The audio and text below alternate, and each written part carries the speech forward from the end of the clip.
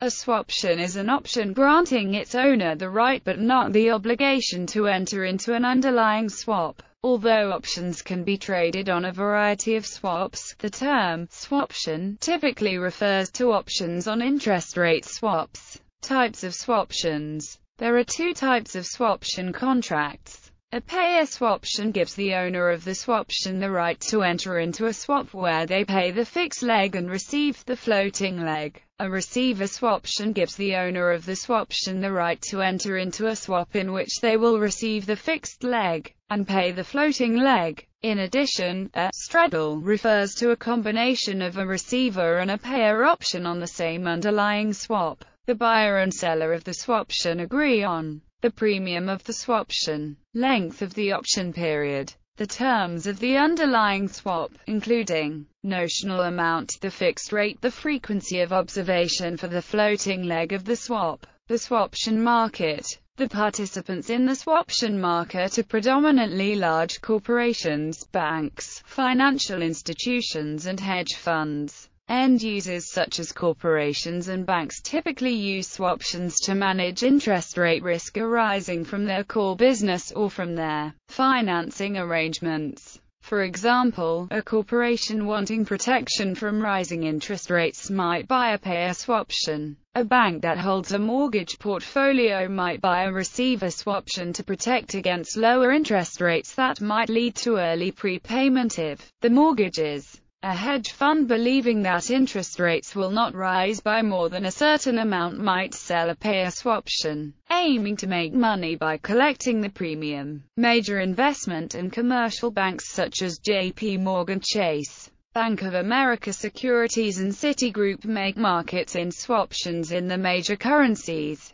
and these banks trade amongst themselves in the swaption interbank market. The market-making banks typically manage large portfolios of swaptions that they have written with various counterparties. A significant investment in technology and human capital is required to properly monitor the resulting exposure. Swaption markets exist in most of the major currencies in the world, the largest markets being in US dollars, euro, sterling and Japanese yen. The swaption market is over-the-counter, i.e., not traded on any exchange. Legally, a swaption is a contract granting a party the right to enter an agreement with another counterparty to exchange the required payments. The counterparties are exposed to each other's failure to make scheduled payments on the underlying swap, although this exposure is typically mitigated through the use of collateral agreements whereby variation margin is posted to cover the anticipated future exposure. Swaption styles. There are three main categories of swaption, although exotic desks may be willing to create customized types, analogous to exotic options.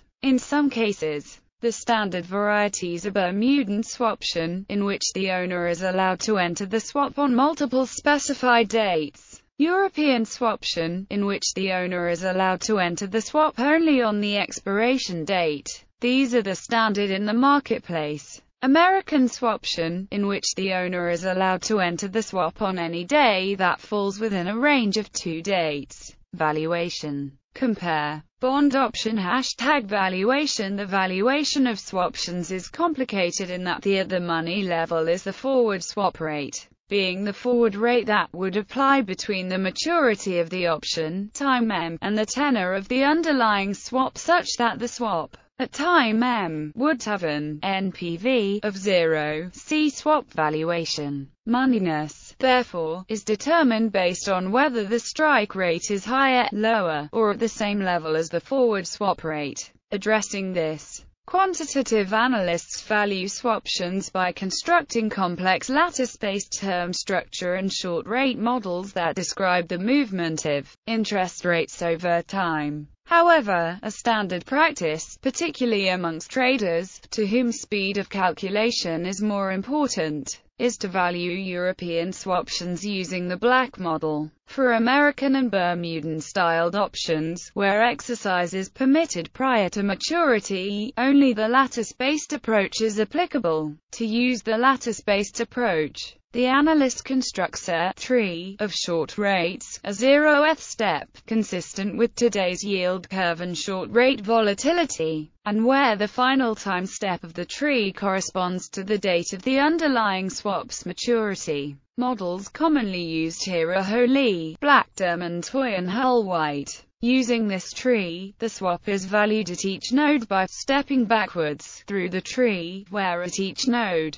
its value is the discounted expected value of the up and down nodes in the later time step, added to which is the discounted value of payments made during the time step in question, and noting that floating payments are based on the short rate at each tree node. Then, the option is valued similar to the approach for equity options. At nodes in the time step corresponding to option maturity, value is based on moneyness. At earlier nodes, it is the discounted expected value of the option at the up and down nodes in the later time step, and, depending on option style, of the swap value at the node. For both steps, the discounting is at the short rate at the tree node in question. See lattice model #interest rate derivatives. In valuing European swaptions using the black model, the underlier is treated as a forward contract on a swap. Here, as mentioned, the forward price is the forward swap rate. The volatility is typically read off a two-dimensional grid of at-the-money volatilities as observed from prices in the interbank swaption market. On this grid, one axis is the time to expiration and the other is the length of the underlying swap. Adjustments may then be made for moneyness. See implied volatility surface under volatility smile.